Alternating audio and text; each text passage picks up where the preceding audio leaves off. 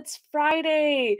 We made it through the week, folks. Somehow we made it through the week. We're here reading Queer Magic by Thomás Prower. It's a wonderful book about spirituality from around the whole world. If you were waiting for me yesterday and I never showed up, I had a lot of adult chores yesterday that just took all of my time and attention, like unemployment governmental things, which are not fun.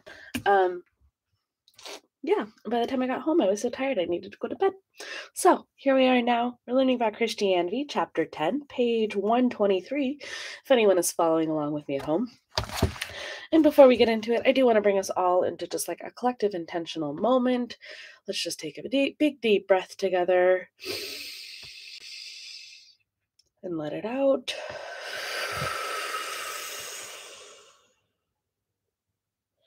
And once more, with greater intention to come together.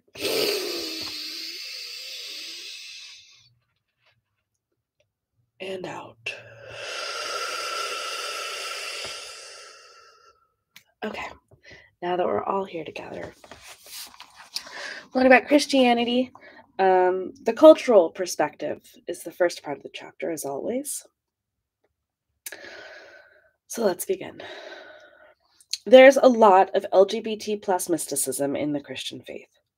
It's important, though, to be very specific when we talk about the dominant faith of the Western world since Roman times. When someone says Christianity, what do they mean? Christianity itself is highly fragmented into numerous denominations that run the gamut from highly conservative Southern Baptists to highly liberal Unitarians. Roughly, however, the three main branches that make up the vast majority of the world's Christians are in descending order of a number of adherents: Catholic, Protestant, Eastern Orthodox.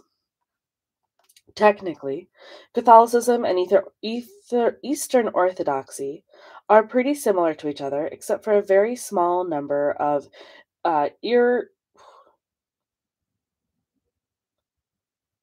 irreconcilable.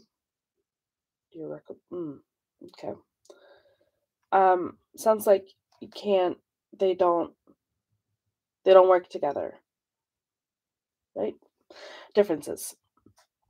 Protestantism is a generic name that encompasses almost every other subdivision of the faith that is not directly Catholic or Eastern Orthodox.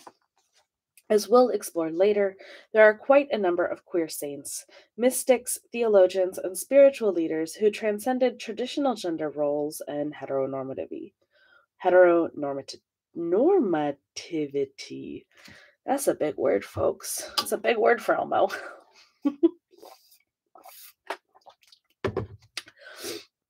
But for the queer culture of Christianity, the best place in history to look is in the early church era, where there were no schisms or various denominations, back when all Christians were united as one. The political climate of the time played a large part on why the early Christians were so tolerant.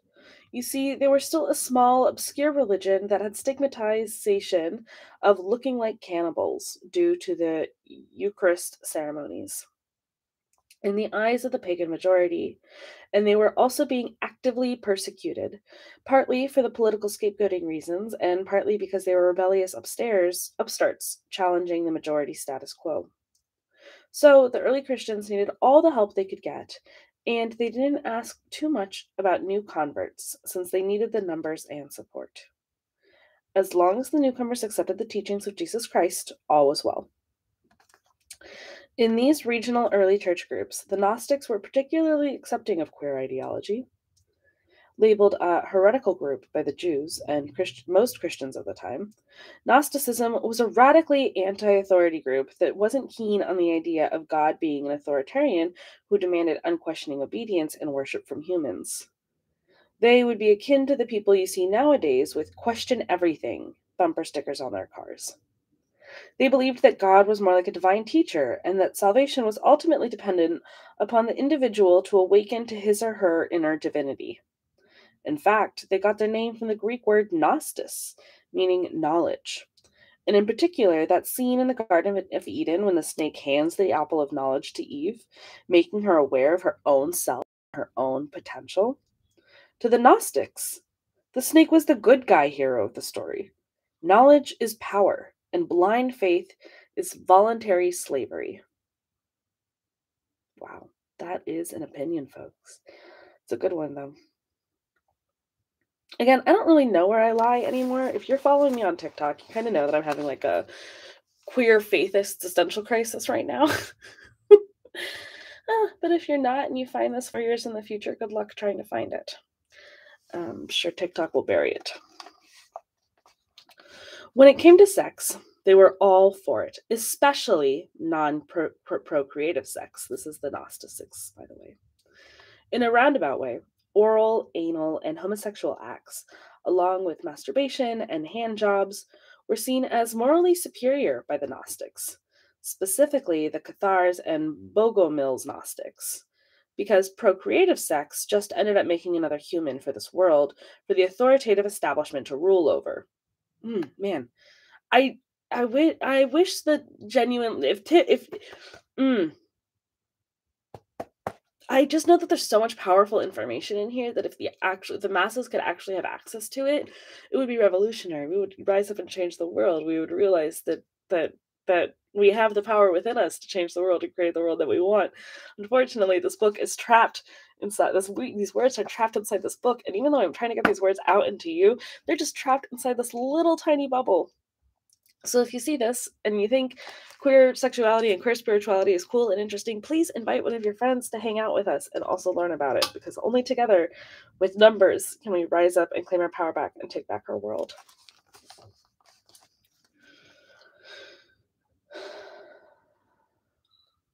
It is from the Bulgarian Bogomils that the British slang word bugger, meaning sodomy, originated. Furthermore, as Gnostic salvation was internal, even if you had kids, you couldn't teach them salvation. It's up to them to save themselves in such hard times. As for Jesus himself, well, he never mentioned anything about homosexuality or gender-based sins. We don't have any recordings of what he mentioned, and I would firmly believe that's because he said that there was no sin, that there was nothing wrong, that consensual intimate power dynamics between two consenting adults is way better than pedophilia, which is what Jesus was undoing. You know, I firmly believe that a lot of the Bible has not been added to the Bible. A lot of the original text has purposely been lost and taken out. Um, Soonish, and I mean sometime in the next 12 months. Planning on having a whole series on my Lovejoy Love Be Good Read channel, all about the mistranslations in the Bible and how homosexuality isn't a sin and it's part of God's glorious creation. So that'll be up at some point in the future, but I'm doing all this by myself, so we got it. But anyway, I'm really excited to be talking about that. It's one of the things that hurts me the most about life, so I'm trying to change it.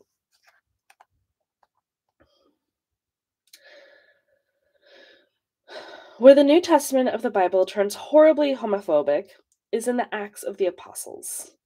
This is because of Paul, because Paul never met Jesus, yet 40% of the New Testament is Paul's works. Is in the Acts of the Apostles, a sort of "Where Are They Now" sequel to the Gospels. This is because the game-changing character of the game. This is because of the game-changing character now known as Saint Paul. While not technically a homophobe by today's standards, Saint Paul was just terribly prudish and ultra zealous, probably asexual, probably sex-averse. We need all of us, but I don't know how he got such a big voice. Converting to Christianity later in his life, St. Paul felt he had to make up for lost time and made it his business to save the world's souls by spreading the good news.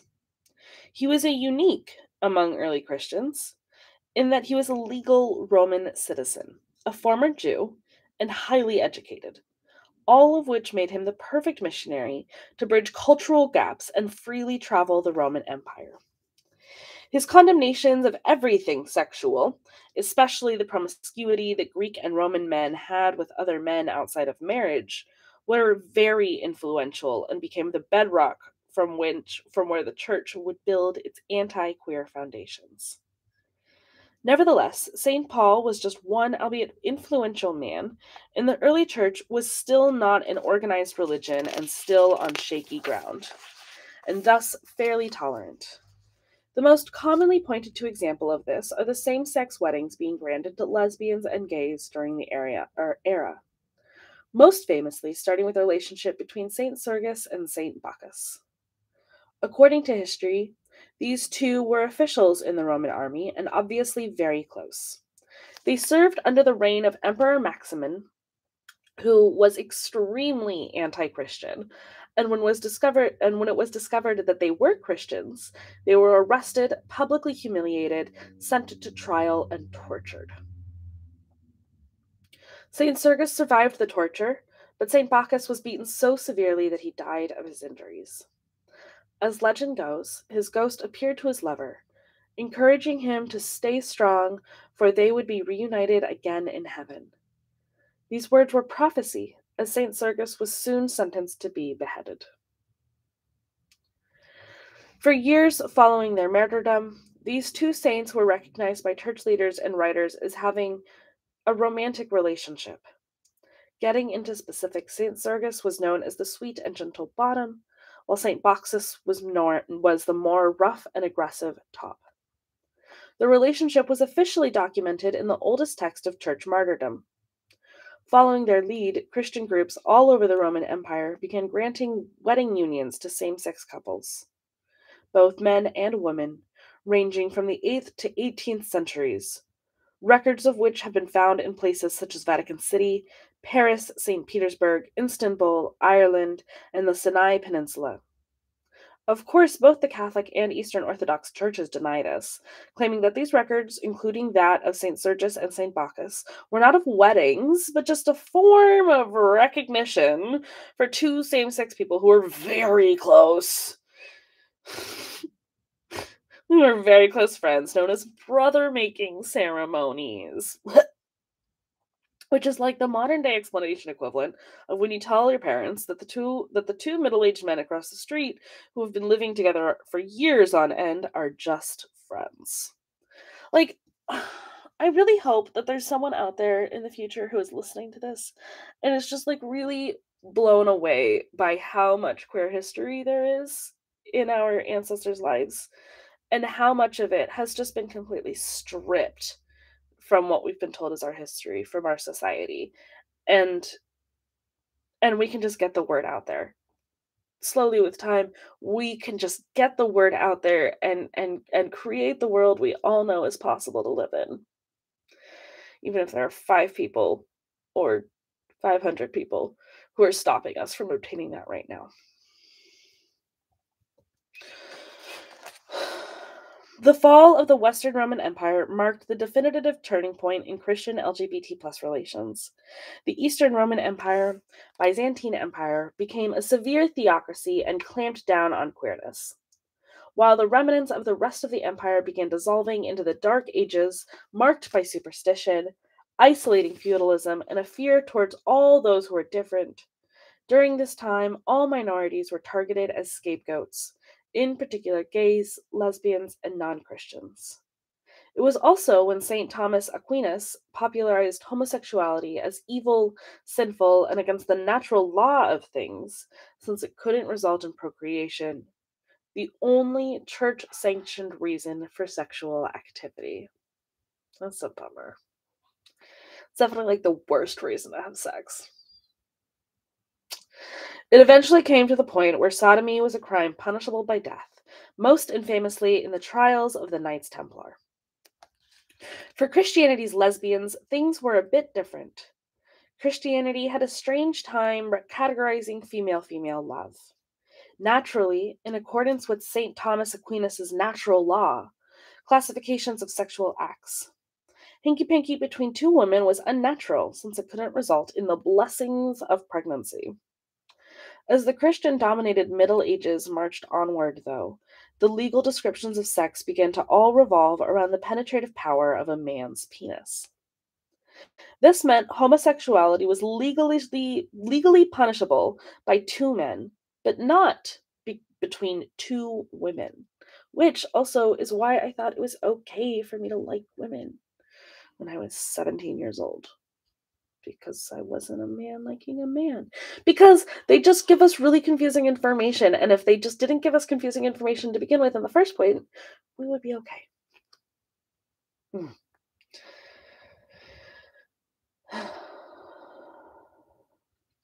By around the 13th century, however, the powers that be eventually categorized female eroticism as equals to sodomy, punishable by mutilation and death.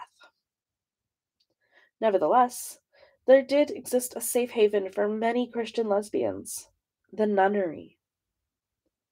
By becoming a nun and moving into an all female convent, homosexual women were given a solid alibi by which to avoid marriage and sex with men altogether, and whatever happened behind the cloister walls was their business.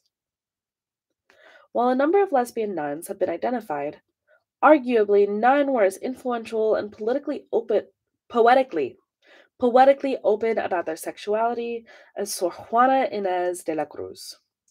But more on her in the upcoming Deities and Legends section. Beyond same sex female attraction, though, the Church was passing judgment as to what they regarded as an anomaly in God's creation: intersex individuals. Officially, St. Augustine addressed the problem of people with both male and female parts in his damning chef d'oeuvre, City of God, by letting Christians know that these people were monstrosities. Unofficially, however, average medieval Christians' day-to-day dealings with intersex people was much less hateful. The problem was not so much the physiology of an intersex individual, but the moral choices that individual made. In theory, these people, then known as hermaphrodites, were allowed to choose their own preferred gender. However, if they chose male, then they were barred from having sex with men. And if they chose female, then they were barred from having a penetrative relationship with other women. Still, these things were a bit more complex. Never mind. Never mind. Still, things were a little bit more complex than that in the Catholic cultures, since it was usually the intersex individual's godparents who chose the child's sex at baptism, thus dictating all future expected gender roles and sexual preferences. Despite even if you're not born intersex, technically, like just by being raised male or female in today's society, like how you're supposed to act around people is still being chosen and decided for you. I do think that there's circles and movements where people are allowing a little bit of more universal self-expression in their children, but that's not the universal experience yet. Technically, once the intersex child came of age, they were permitted to choose their own gender. But having been already labeled as a boy or a girl in the local village, it was highly frowned upon for them to choose to be the alternate gender. All in all, although official Christian theology has condemned intersex individuals as monstrosities, so long as they choose a side and stayed within the moral confines of their choice, they were in better shape than homosexual women, and in much better shape than homosexual men of the time. Christian takeaway: self-salvation. The Gnostic Christians emphasized being fully responsible for your own salvation. In magic, this is an ultimate truth, because no matter what spell you are doing, at the end of the day, it's between you and your connection to either the natural forces of the universe or the divine.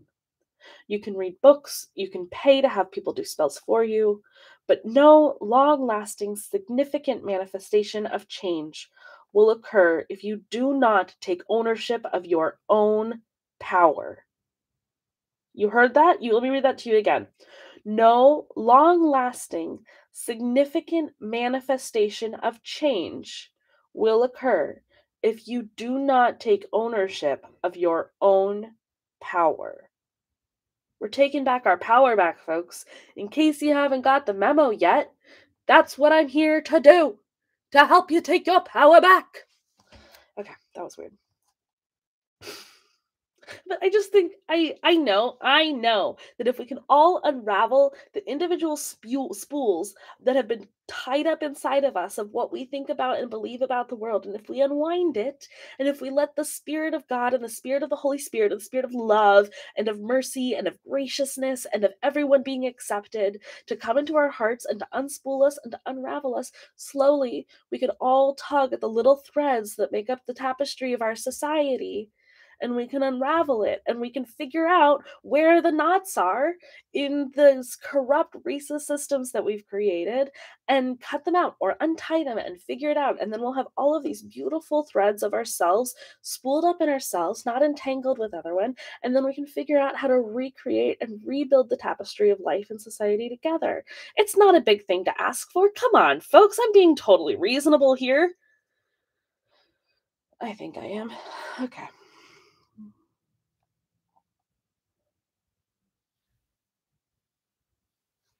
Thinking we can always rely on others to do our magic for us is lazy and naive. Also, your magic is more powerful when it comes from you. When it's your intention that you are birthing into the universe, it's the most powerful thing. Similarly, it is up to our own queer selves to make life better. While comforting and uplifting the It Gets Better campaign isn't universally true, it doesn't get better. You get better. You get stronger. You get more confident.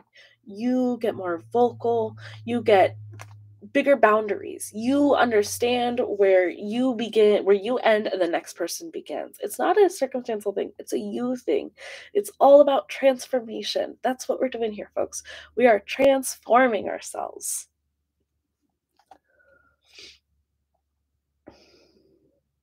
With age usually comes self confidence and self knowledge, which in turn leads to things getting better because we stop caring what other people think of us and start living our own truth. But if we never take ownership of ourselves, never acknowledge our own truths, and expect everyone else to suddenly become more accepting in order for our lives to get better, it's never going to get better. Just like the queer positive Gnostics understood, it is up to us to save ourselves.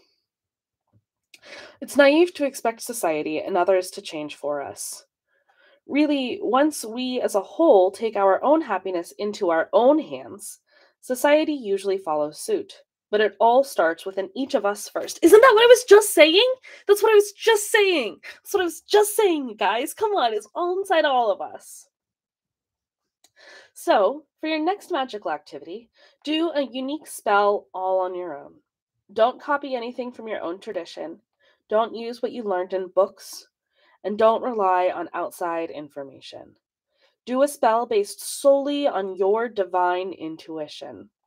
Pick a general objective for the spell. Then go out in the world and collect materials based on your intuition and what calls you. Once you have what you feel you need, assemble them how you feel they should be assembled and do whatever you feel is right for the ritual. You can, if need be, seek divine advice in meditation or prayer. But don't rely on outside information for every step along the way. Books and information are meant to be guides, not crutches. Show yourself that you have all the magic and knowledge of the universe inherent within you. Also, I'm going to just take a little Lovejoy pause brief note real fast and just simply state I firmly believe that magic, the most powerful magic, is from the intention inside of your heart. It's inside of your spirit. It's the reality that you want to bring into the world. That desire is in you. And that desire is in you because you have the potential, you have the possibility to bring that desire into the world. You wouldn't have been gifted with a vision of a more beautiful option if you don't have the power already to create it within inside of you. I firmly believe that. So, if you already have this power inside you to create the intention that you desire, if you have that will, you can state it, you can speak it into existence. Our words are power. Our words are so powerful. Anything that we speak, these are spells. We're speaking spells over ourselves, over the world. And so if speaking is scary, you can write it down too. You can just write it down. Words are important. You're cementing that intention into your life by writing it down.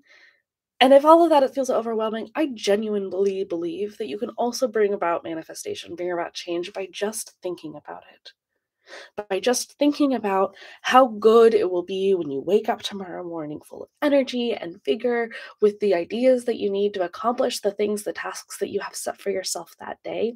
You don't need fancy rocks and candles and herbs and grids and graphs and to make it all perfect for it to all come into being in the perfect way. I think that by doing that, we are just putting more pressure on ourselves, more fear on ourselves, being like, well, of course the outcome didn't work out because I had my citrine 2 millimeters to the right of my amethyst as opposed to 1 millimeter to the right of my amethyst. Like, I don't know. These are just my personal thoughts.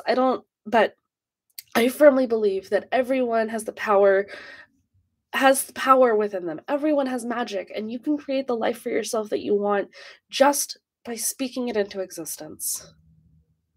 Okay, that's my soapbox. I'm gonna get off of it now, and I'm gonna keep reading about deities because that's what we're all here to do.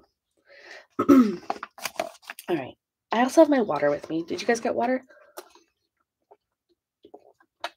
Oh, that's so good. Remember, it's important to hydrate. Don't dehydrate. Water is very, very important.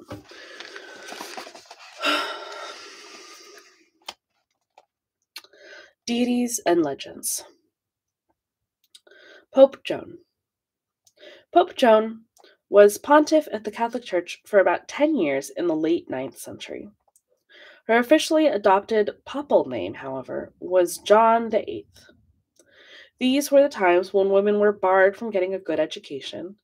So, to circumvent this, Joan disguised herself as a boy under the pseudonym John and went to a German monastery where higher education was part and parcel of being a monk. As the years went by, the lie became the truth. Joan preferred to self identify as a male and fell in love with another monk. The monk's sudden death caused their romance to be short-lived, and the grieving Joan transferred to Rome for a change of scenery. Once in Rome, Joan's advanced intellectualism garnered admiration from prominent cardinals, ultimately leading to Joan's election as Pope John VIII, since no one knew that Joan was not biologically male. Pope John VIII eventually became pregnant by one of the papal attendants. After a few months, Vatican staff members realized their new pope was a biological female. But rather than admit that God and the leaders of the church had made a mistake in electing a transgender person to the papacy, all attempts were made to conceal the truth. Nevertheless, John VIII soon died during childbirth while on a procession in Rome. That is so sad. That is so sad. I wonder if she actually died or if she was murdered. Needless to say, the Catholic Church officials denies Pope John VIII ever being female, but due to the lack of official records from this time and the conflicting extant informal records, a number of historians assert the validity that Pope Joan and the conspiracy of the Catholic Church's erasure of him. I would say that if Pope Joan preferred, that's like one of my issues with this text is that Thomás Prower does make a good example of bringing in intersexual and transgendered individuals and saying like, they might have been trans, they prefer to dress as a man, but still uses she, her pronouns for them. I don't understand why Thomás Prower isn't using they, them pronouns or the pronouns that would have related to the gender that they chose to identify as. That is something that's very upsetting to me in this text. So I try to read over it with the pronouns that I think are a better fit. That's just a little thing. Okay. Our next legend is Sor Juana Inés de la Cruz, the poetic lesbian from before. Sor Juana Inés de la Cruz was a nun in colonial Mexico right at the end of Catholic Spain's golden age in the 17th century. Sor being Spanish for a religious sister. In her youth, she exhibited great distaste for gender norms, going so far as to claim in one of her poems, "I am not a woman. I know only that my body is neither one gender nor the other." I relate.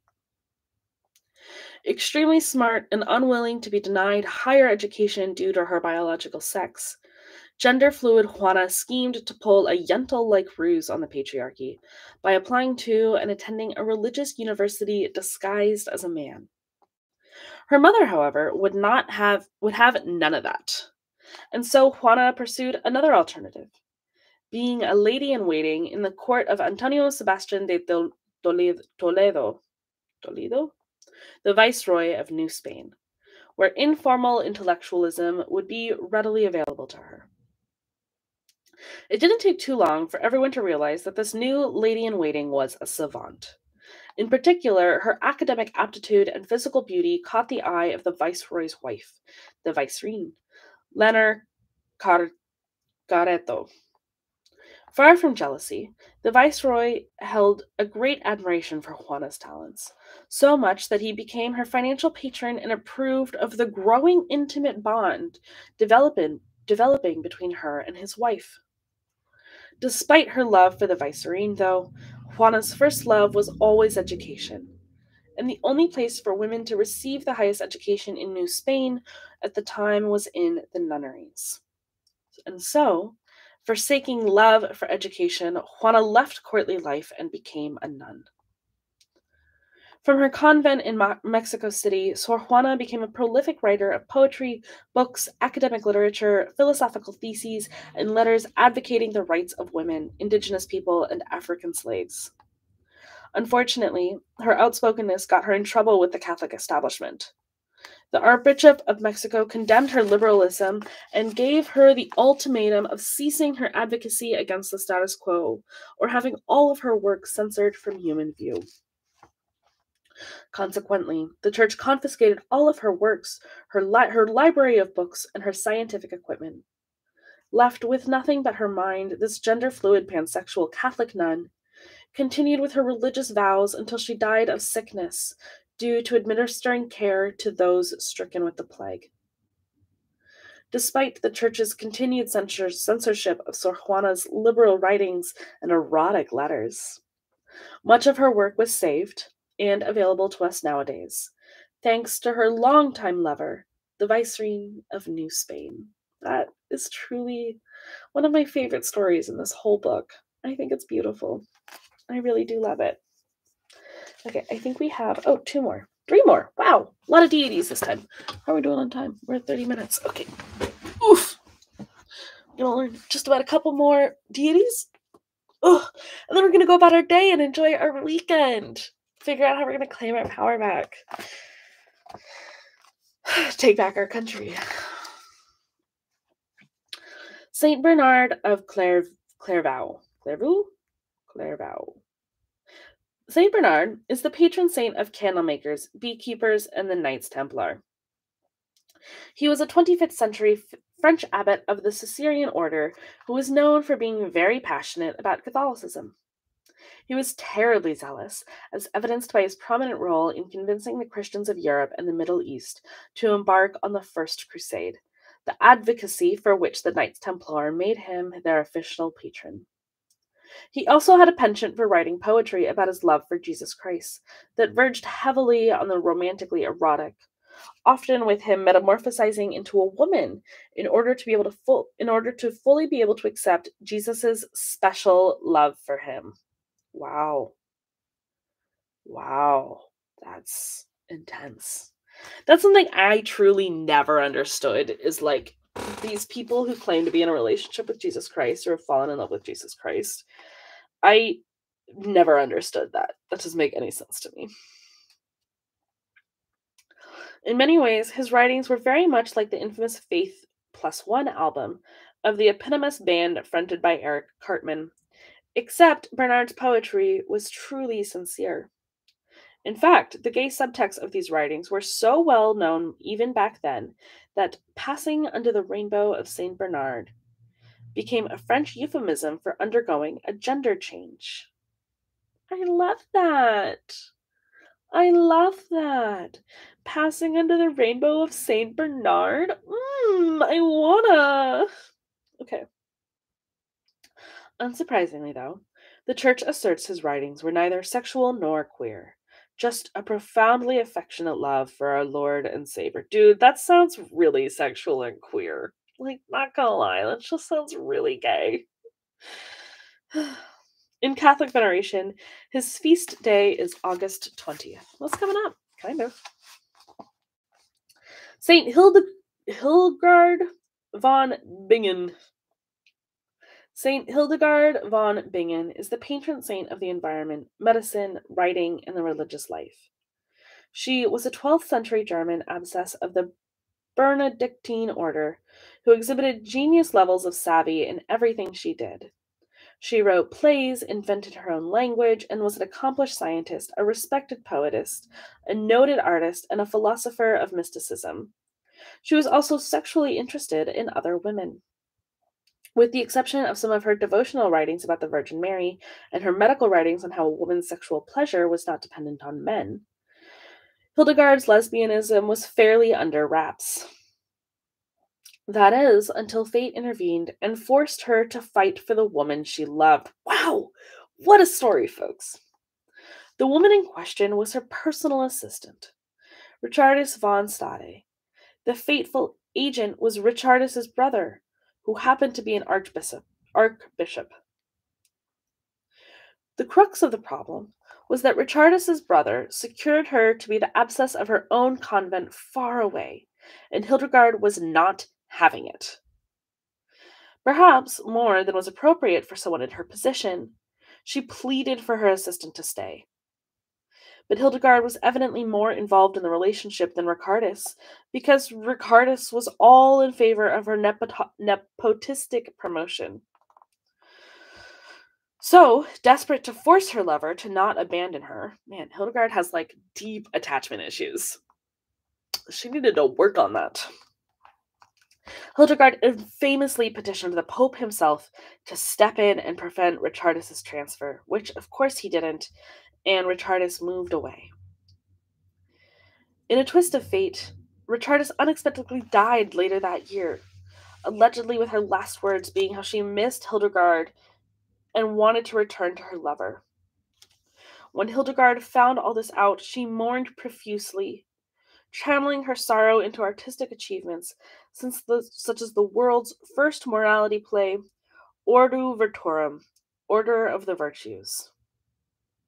Wow. Not only the first, probably not the first lesbian play, but like that's definitely something that's very interesting to me. In Catholic veneration, her feast day is September 17th. One last saint, and then we are set free for the weekend, folks. Saint Sebastian. Saint Sebastian is the patron saint of archers, plague victims, soldiers, and a holy Christian death. Unofficially, he is known as the patron saint of gay male love and those suffering from HIV and AIDS. He was the martyr of the early church era and is known as the West's first gay icon, largely due to the artwork of him following his death. In life, he was noted for his youthful beauty, and in legend, he was the desired of the Christian-hating Roman Emperor Diocletian. Feelings changed, however, when Sebastian, a closet Christian, publicly protected two Christians from being tortured, resulting in the emperor ordering his death. His unique martyrdom has been forever immortalized in art as depictions of an athletic, loincloth-garbed young man, bondaged to a phallic-shaped tree/pillar, and writhing in painful ecstasy, with arrows penetrating his supple body. That's gay. That's really gay. This image has captured the interests of queer artists since the Renaissance due to its transgressive mix of spirituality and overt sensuality. The church-approved imagery was so homoerotic that it became a form of safe pornography, wherein Christians on the down low could ogle at it lustfully without their intentions being obvious. Even nowadays, Saint Sebastian is often used as a subject of queer art, depicting him as the archetyped tortured closet case. In the 1990s, due to his formal patronage of plague victims and informal patronage of gay love, Sebastian was adopted by liberal Catholics as a patron saint to the AIDS movement. In Catholic veneration, his feast day is January 20th. That's it, folks. That's the end today. That was a good one. I liked it. On Monday, we're going to be reading about the European magical community, invoking deities and homoerotic love spells. So that looks pretty exciting. Yeah, we got some good stories. Okay, so that'll be Monday's story, just like light, just like a quick 15, 20-minute read. And then we can go about writing, as one does. Okay, folks, that's not the only reading we have today. We also have the empowerment deck. This is just a nice little light reading to finish off the day. Figure out what type of forms of self-love we need. Ah! I lost you, TikTok. I'm coming to save you, TikTok. I promise. Okay. Oh, hi, friend. Oh, hi. Oh, this is weird. This is weird. Can I? Okay, we're just gonna do it this way. Hi, friend. I can't see you chatting with me, but we're just gonna hang out right now. Okay. This is the Empath's Empowerment deck. And Holy Spirit, I invite you in now. Let us know what type of boundaries we need to establish for ourselves this weekend to take back our power, to claim our power back, spool our power back in ourselves so that we don't burn ourselves out. We can take back our country, take back our lives, take back our world. And just live the life that I know that you want us to be living.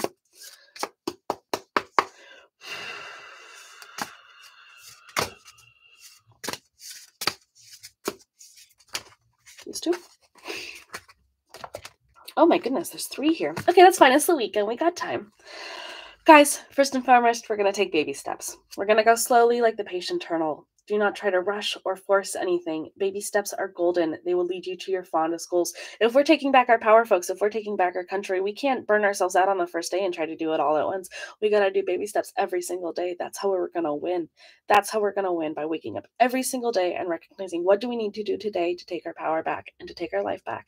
So tomorrow we can do it again. That's what we're doing. We're starting with baby steps. And then we're going to experience the passion of fire. Once we get going, folks, we are going to be on fire for our cause. We're going to figure it out. We're going to get it back. We're going to change the world together, folks. Reignite your life your life force by gazing into a cozy fire, recharging in the sunlight, or lighting a candle. Allow fire to spark your vision and vitality. A bonfire. This weekend is a perfect weekend for a bonfire. If you can go to a bonfire, do it. Fire meditate. Gaze into the fire. It's very, very fascinating. And finally, folks, we're rounding this off with enjoying the tranquility of water. This is so perfect. What a perfect reading. To remove stress, immerse yourself in a soothing bath, walk near a body of water, or gently splash water on your face. Okay, guys, as we're taking baby steps, it's also very, very important to remember balance. We need to stay in balance in order to continue walking our path. We're going to get thrown off balance and we're not going to be able to continue. We need fire and water. We need passion. We need soothing. We're going to do both. It's going to be amazing. We're going to rise up. I love you. Thank you so much for joining me on this reading. I would love to hear, what you enjoyed. If you enjoyed anything, I did buy the book for the next reading. It's supposed to get here on July 13th, and I think I'm scheduled to finish reading this on July 18th. So, right at the end, but I'm very excited about it. So that's that.